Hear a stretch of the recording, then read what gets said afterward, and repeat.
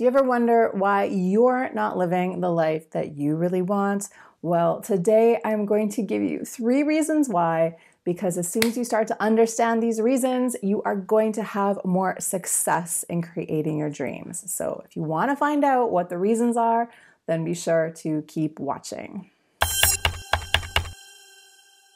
Hello, gorgeous, and welcome back. My name is Jen Stevens. I'm a holistic manifestation coach and creator of Recode Manifestation Academy. And I'd love to welcome you aboard today. This channel is where I create a brand new video for you every single week, all about the art of creating your most extraordinary life using the tools of mindset and manifestation. So if you are at all interested in up-leveling your life and achieving your juicy, bold dreams, then you'll want to go ahead and hit that subscribe button. Today, I'm going to share with you some of the secrets about why you are not living the life that you want. So before we jump into it, the title sounds a little bit harsh, and I don't want to be super judgmental and tell you that you're a loser for not living your perfect dream life. However, I do want to start a little bit of a fire under your butt and get you a little bit more excited for the things that you can achieve. I see so many beautiful, smart, talented people out there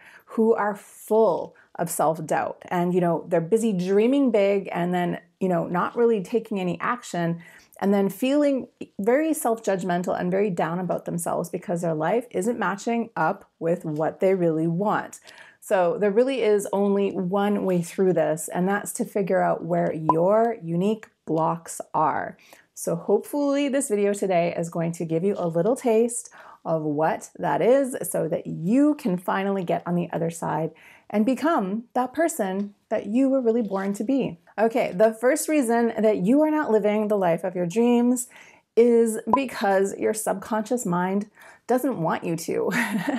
I have spoken about this on this channel and inside Recode so many times, but I'm here to talk about it one more time for you. Basically, we all have a huge tug of war between what our conscious mind wants and what our subconscious mind wants. And they're actually not always on the same page. You are basically only aware of your conscious thoughts. So you think like, what possible reason would I ever have to not become a millionaire? Or not to have this fabulous relationship, or not to buy this dream house. But your subconscious mind doesn't really want any of that stuff. Your subconscious mind wants to keep you safe, and the way it does that is by trying to keep you exactly the same. This is one of the most important reasons why we find it so hard to make any change in our life. If we don't realize that part of our brain is trapping us, then we'll never probably be able to get on the other side of that. The truth is, sometimes it feels like the world is working against you, or you're just unlucky or cursed or something like that.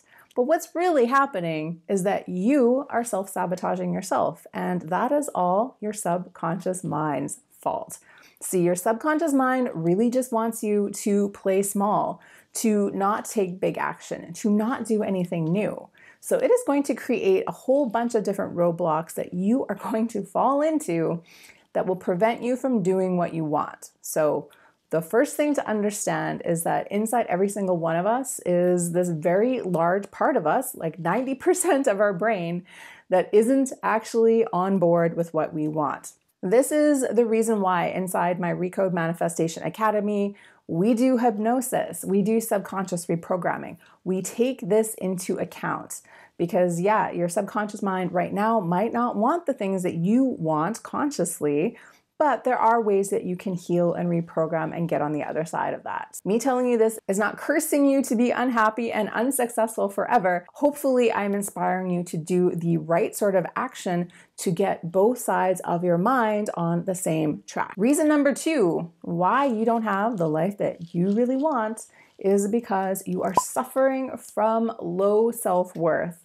Again, this is a hard one for a lot of people to wrap their minds around, because we've all been shown these images of self-care and self-love that involve things like bubble baths and going on a long walk. And of course, those things are nice, and yeah, they can definitely be part of your self-care and self-worth routines. But I want you to start to get really clear about what your self-worth is actually like. This is how I want you to do this.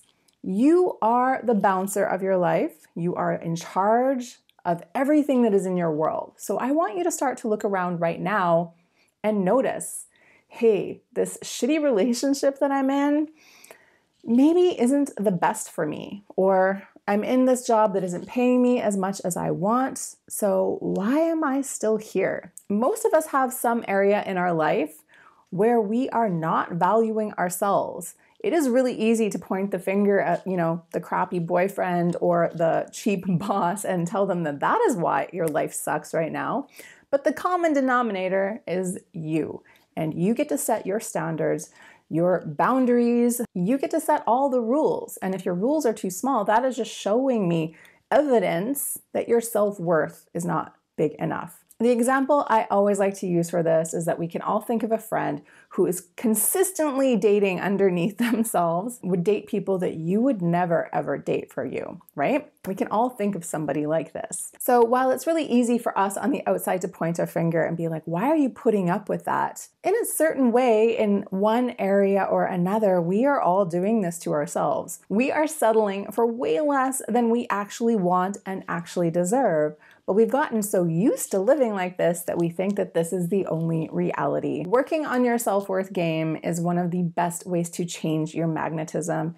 And it really is about raising your standards, setting a new lower minimum set point, deciding I will no longer tolerate this level of, disrespect or low pay or whatever it is in your world. You are the one who gets to write the rules. Again, it's too easy to play victim, to blame other people, to be like, oh, woe is me. It is a lot more difficult to do the work to raise your own standards, because sometimes raising your own standards means you have to start all over again, or maybe it means you have to be single for a while, or maybe it means you have to put yourself out there in a big, bold new way. Raising your standards is the only way you get to have the life that you want. You cannot have the life that you want when you are letting in some of the crap that you are putting up with right now. And this is all a self-worth issue. Reason number 3 why you don't have the life that you really want is because you think it's for other people. In this day and age of social media, it is so easy to fall into this trap.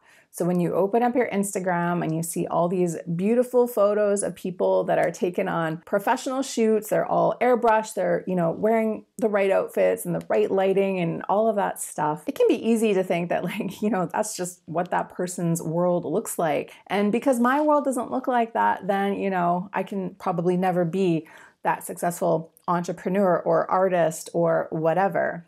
We tend to think that when we look at people who we admire online, that they are just born with some secret, that they have some sort of advantage that we can never have. But most of the time, that is completely untrue. Behind the scenes, behind the airbrushing, there's probably a lot of hard work, a lot of blood, sweat, and tears, and you cannot discount that. The problem with looking at the world this way, though, is that when we think that there's just some special people out there, we think that we can't be special, therefore we can't have these things. So we don't even go for them. We stop setting the big goals. We stop trying to compete. I mean, not that it's a competition, but we just kind of opt out of that way of living because we think it is just not possible for us. You need to take all of your big, juicy, amazing goals off of that giant pedestal and bring them into your world, because as long as you keep buying into this fantasy that only perfect people or these kinds of people that live in California, people that, I don't know, whatever